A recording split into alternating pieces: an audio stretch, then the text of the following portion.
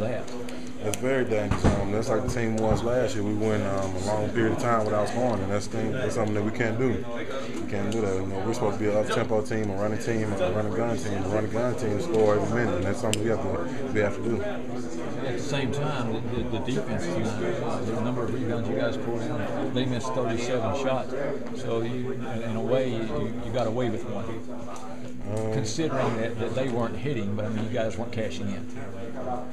Like we say, a win is a win. Getting away with one, whatever you want to call it, doesn't matter to me. As long as we're sitting in this locker room with a win and the conference play 2-0, that's what makes me happy. Tarik, 2 big free throws at the end there after missing the front end of a 1-and-1. Did you have to adjust your mindset when you went up there, after missing one, or is it something you just throw away the last one? You kind of just throw away the other two. That was a big free throw, especially when you step up to the line. Maybe if it was early in the game and they weren't so important, you might be like, well, I missed the last two, I can't miss these. But when it's that late, you can't think about anything. You just have to go up to the line and trust your form, trust your shot. Also a big night rebounding the ball tonight. Is that something that you guys were really talking about, emphasizing on practice? I mean, I know it's been the Achilles heel, giving up offensive rebounds all year, but it looked like you were especially aggressive on the glass tonight.